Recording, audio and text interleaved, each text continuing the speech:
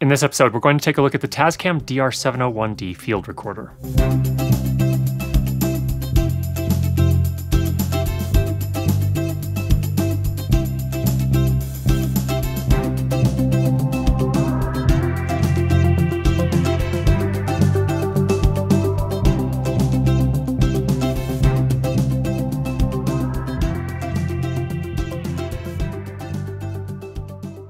In this episode, let's have a look at the Tascam DR-701D, which is a 4-input recorder made by Tascam, and it's kind of the next step up from the 70D.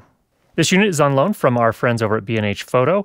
They have not told me what to say in this review, so I get to say anything I like. And this entire episode is recorded with the DR-701D and an Audio-Technica AT4053B microphone. First off, let's let you hear a sample from this microphone completely and totally unprocessed. Now here's a quick audio quality test. In this case, I'm recording with the Tascam DR-701D. I have feeding into that a signal from the Audio-Technica 4053B microphone, just via XLR into input 1. And in this case, all I've done is normalize the audio to -24 LUFS, which is the standard for the United States in terms of broadcast loudness units. And I have done no other processing to the audio whatsoever, just so you can hear exactly what it sounds like straight out of the recorder. You can make your own judgments about how good this sounds, if it's good enough for your purposes. Let me tell you a couple of things about the preamplifiers that I found here. First of all, I think they're great. They sound very, very good. I think they're better even than the previous generation Tascam HDDA preamplifiers, which they had in their Tascam DR-60D Mark II and their DR-70D. In terms of noise, and I want to stress one thing here before I talk about noise, self-noise generated by the microphone input itself. That is one factor in the overall when you're evaluating a preamp, that's one factor. It's tempting to use that as the only factor because it's quantifiable, at least in some cases. So don't look at it that way. It's just one factor. I found these to be very good. I recorded down in my basement studio, which has sound blanket hanging up between myself and a freezer that's running there. I have some old blankets on the concrete floor. I used the intro clip to this video, or this episode, and what I did is after the dialogue, I recorded 10 seconds of silence, and with silence, I put that in air quotes. This is very much a practical noise floor test. So this was having the gain set to mid and the trim here set to about 50%, as you can see here. And what I found was that the average RMS amplitude was -71.5 dB RMS for the noise section, or for the silent section. And that is actually quite impressive. In fact, that's probably one of the quieter preamplifiers I've used. Definitely in the same league as the Zoom F8. Just to give that some context, the max RMS amplitude on that same silent section was -63, so that's the loudest it got. And the minimum RMS amplitude was -75 dB. So again, very quiet and a very nice job by Tascam as a nice little upgrade from the DR-70D and the DR-60D Mark II. Now, the unit also has a 3.5mm input. You can see right over here. That one, and as typical for an unbalanced mic input like that, that one doesn't perform quite as well. However, did the same test, in this case with a Rode Link, so a wireless lavalier system with a 3.5mm balanced output into the Tascam 3.5mm input.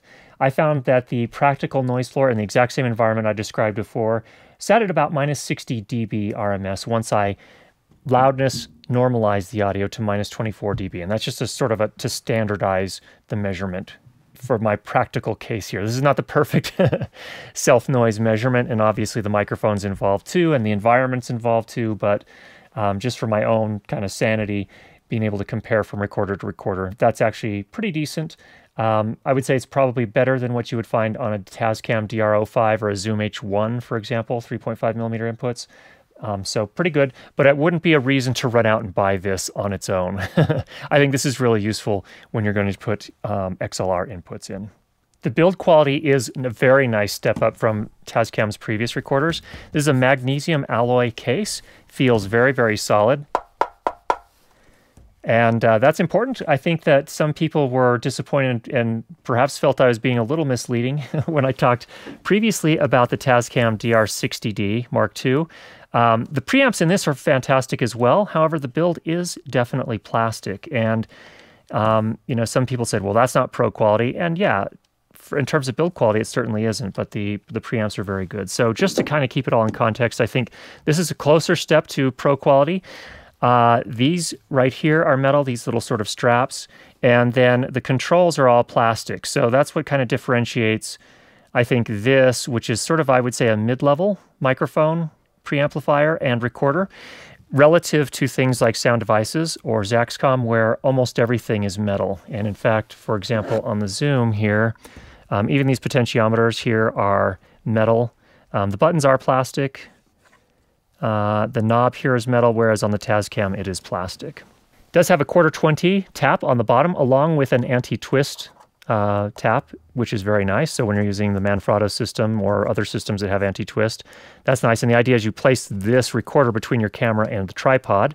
So you would connect the quick release plate here, and then on top it comes with this bracket here, and I actually took it off because I wasn't using it, but you can take it off or you can leave it on to attach your camera on top of the recorder itself, or if you prefer, it also comes, and this is a clever design here, with a cold shoe accessory, cold shoe. So that's a nice little alternative there as well. In terms of overall size and weight, 17 centimeters wide this way, 6 centimeters tall, or a little less than 6 centimeters tall, even with the bracket on top. And then, let's see, it is 11.5 centimeters deep this way. It weighs 654 grams with batteries. It takes 4 AA batteries. And for those of us that reckon in pounds in the United States here, it's a little under 1.5 pounds. So really nice and lightweight and easy to use. Just like its predecessors, it records to all the critical pro level standards in broadcast wave format, or just wave format, 16 or 24-bit, 44.1 kilohertz, 48 kilohertz, 96 kilohertz, and even 192 kilohertz sample rates. When you go up to 192 kilohertz, you can only record 2 channels at a time. However, in my case, I'm almost always recording 48 kilohertz. If there's something extra special, maybe I'll go, or a customer for some reason wants to go to 96 kilohertz, we can do that as well and still record all 4 channels. Little tour here. We have inputs, XLR inputs on this side. These are Nutric connectors here, TRS combo inputs. So Nutric is very well respected in the industry overall. So again, Tascam has not skimped on these, which is really nice. And then number 4 is over on this other side here. On this side as well, you have the 3.5 millimeter input, as well as the 3.5 millimeter headphone jack and a remote jack. This is the dial here that controls the level of the headphones. And then over on this side, we have an HDMI input and output. We'll talk more about those in just a second. An USB input. We also have a camera input and output and a line output, as well as a BNC connector for timecode in. Now, in terms of battery life, how do we do? This is no different than any other recorder I've used, pretty much. Now, remember, the Zoom F8 actually has 8 AA batteries. This Tascam has 4. This also has half the number of inputs that the Zoom F8 has, but I'm finding about the same kind of league as far as battery life is concerned if you're powering from the internal batteries. With 4 Eneloop nickel metal hydride rechargeables, I get, if I'm recording with 2 different microphones, both phantom powered by the recorder itself, and recorded at 48 kilohertz, 24-bit, with the HDMI input, I get about 2 hours of battery life. And that's actually right in line with what they specify in the manual and on their website. So that's something to keep in mind. If you just have 2 mic inputs, say, for example, you're recording with 2 Rode Link or some other sort of wireless system that doesn't need phantom power, you're going to get substantially more than that, probably closer to 3 hours per set of batteries. So that is something to keep in mind. If you do move up to lithium batteries, lithium AA batteries, such as Energizer, you can get that up to about twice the time, they say. So I haven't tested that specifically, but that's typically been my experience with those type of batteries. So that is something to keep in mind. Now, one of my favorite things to do actually is to power with a USB battery like this. I have my Life Charge. This is a 16,800 milliamp hour USB battery. Just plugs right into the USB port here, and you can power it for probably about, I'm going to guess here, about 20 hours probably. So that is a nice option to have as well. The Tascam DR-701D does have limiters. However, they are digital limiters, it would appear. So I did a test here where I pretty much yelled into a microphone to see how the Tascam managed that when its limiter was turned on. Its limiter has some interesting functions or settings. You can turn it on at just a overall global level. You can turn it on to a 3-band limiter, so it will just compress the band that is exceeding the threshold, which is kind of cool. The problem is that it's implemented digitally. So the reason that's a problem is that if the sound gets too loud, it first comes into the analog XLR microphone preamplifier. If it gets too loud, that's actually going to saturate and then eventually just start to distort. And then it gets converted to a digital signal, and then after it gets converted to a digital signal, then the limiter does its job and tries to reduce it. Well, at that point, it's a little too late. And you can see here in this example, you can see that the waveform's completely chopped off and are just completely distorted, even with the limiter on. So I wouldn't say that you could trust this limiter to prevent those types of issues. You're still going to need to be very careful in terms of setting the gain level at the start of your shoot or the start of your clip. You just don't, at this price point, you just don't get that level of analog limiter that you would get in something like a Sound Devices recorder, or the amount of dynamic range that you would get in a Zaxcom recorder, where you don't even necessarily need a limiter because it has so much dynamic range.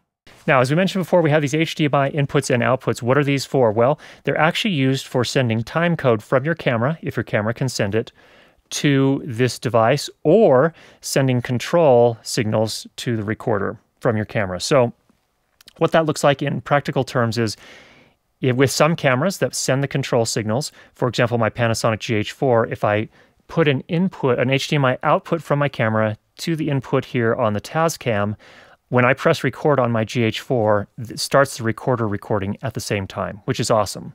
Really nice feature there. But also on the Panasonic GH4 has the capability of sending timecode from the camera to the recorder as well. So what that means is that if you're recording on your camera and you're recording the audio here, it's actually writing timecode to both the video file on the camera and to the audio file on the Tascam unit at the same time, which makes syncing in post much, much easier. So that's a fantastic new little feature that I haven't seen on any other recorders in this league so far. It also has an output, which allows you to also take the video stream and send it out to a monitor. So obviously most cameras, at least in the consumer grade, only have one HDMI output, so you can also monitor the video at the same time that you're recording to the audio recorder here as well. So really nice feature there. Now, you'll notice it also has a BNC input for timecode. So this is a lot of the more professional devices will have timecode over BNC, this type of cable. And this is not a generator of timecode, but it does have a timecode clock, which means you can use some other device to set the timecode clock in the Tascam, and then this should keep up. However, what I found, I used my Zoom F8 as the master clock, if you will, and I jam synced the Tascam from the Zoom F8. I disconnected the cable and let them both run for about an hour. And I found after an hour that the Tascam was already 5 seconds ahead of the Zoom. Now, the first question we have to ask is, okay, which of them was drifting? Or were both of them drifting? Well, what we can say about the Zoom is that in the other tests that have been conducted with the Zoom F8 and its timecode, it holds up very, very nicely. In fact, when there was a test done with, and we'll put a link for this down below, between the Zoom F8 and the Sound Devices 788T recorder, and they were both synced from a third timecode generator. They were stuck in a freezer overnight. When we came back in the morning, the two recorders were within 2 frames of each other. So the Zoom F8 has a reputation with a very good temperature-compensated crystal oscillator, which is a fancy name for an electronic clock. This has one as well. However, it does not fare nearly as well. So if you're going to use the BNC timecode in, you really need to keep your timecode generator connected to the recorder while you're recording for this to keep good time. In terms of RF interference with, say, for example, cell phones creating interference in the recorder itself, I have not run into any problems. I've been using this for a couple of weeks now. That's not to say you never would, but I think its magnesium alloy body is definitely working in its favor. And so I have not experienced any of those issues. Let us know if you do. One of the things that was a little bit of a bummer on the Tascam DR-60D when we looked at that, I think we looked at that last year. But one of the downsides on this is when you change the gain trim here, and I believe that's gain trim in this case, when you changed it, it sort of stepped down in these very discrete steps that you could actually hear in some cases. Not very often during dialogue, but you could hear it in other cases. So the question is does this work the same way? And no, it doesn't. It's continuous. So when I turn it down, and I'll go ahead and talk here, and we'll turn it down a little bit more, and a little bit more, and a little bit more. And now I'm going to bring it back up, back up, back up. I don't want to go too hot because I don't want to clip here, but I'm bringing it up and up and up. We're at about 3/4 right now. I'm going to talk a little bit more softly, and that's what we get there. So just so you can see there, that's continuous. It doesn't have the discrete stepping issue that we had with the Tascam DR-60D Mark II. Now with the line out and the camera out, and the camera in, you can actually change the output levels of these in the menu. And that brings us to the menu and the screen. Let me talk about the screen first here real quick. The screen is actually really nice. It's just like the previous Tascam recorders. It's an LCD screen that works really well outdoors. So when you're working out in the bright sunlight, you can still see everything very, very nicely. And that's fantastic. It also has a different backlight than the previous Tascam recorders, which all seem to have this sort of amber glow to them. This has a more whitish glow to it, and I actually find this a little bit more pleasing to the eyes. Does it make a practical difference? Not a huge one, but again, they continue the tradition with good LCD screens. Now you'll notice here as we're talking, not only is it showing us the level on our one input there, but we're also showing a stereo mix levels down here at the bottom as well. I've chosen to record this one in mono just because I'm doing a single microphone. It's working just great for us. But this is actually a 6-track recorder, and what that means, you can record 4 isolated individual tracks plus a stereo mix down of all those 4 tracks together. So you can get your levels set for each of the 4 microphones here and feed that into a stereo mix track. Why do you care about that? Well, that's going to be helpful, especially for people that have to turn around their productions very quickly. So if you don't have time to do a lot of audio post-processing and really kind of get in and fine-tune everything, being able to set it up during the production itself and then just using the stereo mix down as your final track, you can do that. So it's pretty helpful for situations where, again, you need to turn that around quickly and you're not going to get in and really do a lot of post-processing on the ISO tracks or the isolated individual tracks. One thing about the menu made me kind of laugh. It's like one huge long menu. You just keep scrolling down and down and down and down for 18 pages. So it's kind of a funny thing. Actually, it's a little different when you're actually recording, which we're doing now. But there are 18 pages of menu when you're not recording. And it kind of narrows that down when you are recording to just settings you can change while you're recording. In any case, it works okay. It's not my favorite. I actually preferred the menu on the Tascam DR-60D Mark II, where you could kind of navigate a little bit more quickly to where you needed to. But either way, it works.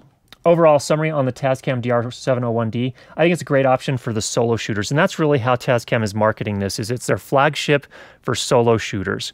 If you're a dedicated sound field location guy, this may not be the best choice. I think the knobs are a little bit small. They're plastic. I'm not sure how well they'll hold up over time. I think they're going to be pretty good. They're protected by the metal straps here. And I've never had a problem with my other Tascam recorders which had these same knobs. But overall, I think it's a nice balance between price and durability and features. Great preamplifiers, and overall a nice little package. Now, how does it compare to, say, for example, the Zoom F8? Now, first of all, price-wise, the price goes to Tascam. Obviously, this runs about $600, whereas the F8 runs $1,000 US. So obviously, that's one thing. This is a 4-input, whereas this is an 8-input. I think you really need to ask yourself whether or not you really need 8 inputs. Technically, I don't, even though I own the Zoom F8 and it's my primary recorder at this point. I don't actually have it because it has 8 inputs. I have it for a lot of its other features. And typically, I only use 3 inputs at a time, max maybe 4. So this would be sufficient in terms of the number of inputs. Build quality, I think, goes to the Zoom. The Zoom is just a little bit more durable in terms of its overall build. These potentiometers, as I mentioned before, are actually metal. And the overall device is definitely much heavier. But it seems a little bit more durable as well. But the Tascam is no slouch on that front. Definitely a step up from the DR-60D Mark II, which is a plastic body. Definitely also a step up over things like the Zoom H4n.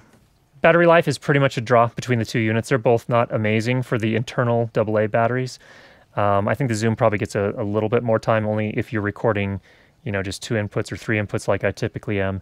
You get, you have 8 batteries powering it where you have 4 in the Tascam.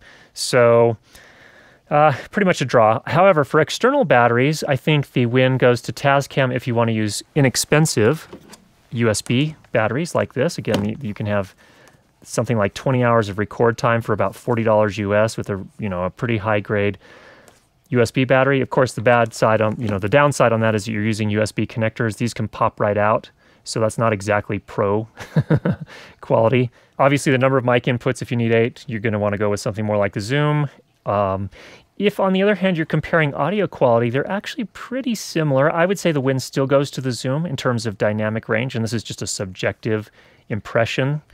They both have limiters that are digital, so you can't say that one of those is better than the other. And the problem with a digital limiter, again, is that if you get a sound that's really, really loud, someone starts shouting, for example, there's nothing a digital limiter is going to be able to do if that signal gets too hot. It's going to go ahead and distort in the analog stage, then get converted to digital, and then the limiter is going to try to do stuff with it. Doesn't work either way, so both of them have that same issue. However, the Zoom F8 has a little bit more dynamic range, so you're less likely to run into that issue.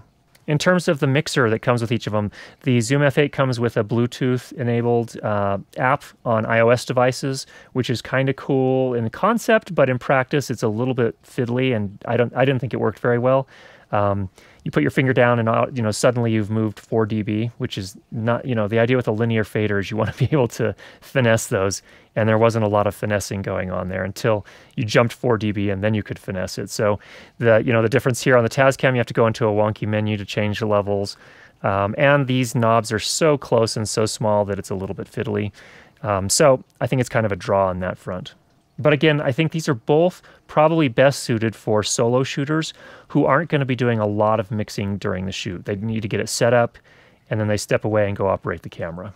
Timecode definitely goes to the Zoom. The Zoom's timecode, temperature compensated crystal oscillator, seems, which again, fancy name for electronic timepiece or time clock, goes a lot better here on the Zoom F8.